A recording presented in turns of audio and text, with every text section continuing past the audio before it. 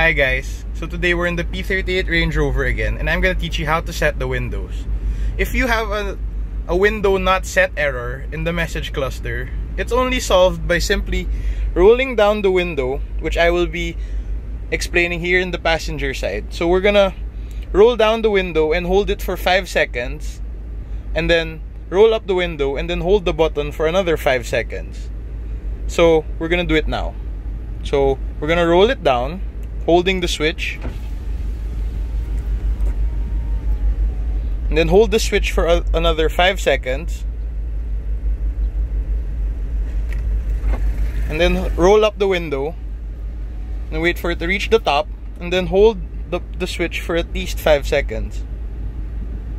After doing that, there's going to be a message in the message cluster saying that the right hand front window is already set. So after doing that, all the windows of the P38 have the one touch auto up and down function. So you just simply press it and it goes down fully, and you press it up and it goes up fully. So if you wanted to go down in a certain position, you just hold the switch until you reach that certain position. There, so it stops wherever you want it if you hold the switch. Okay, that's it guys, and I hope you subscribe for more videos coming soon.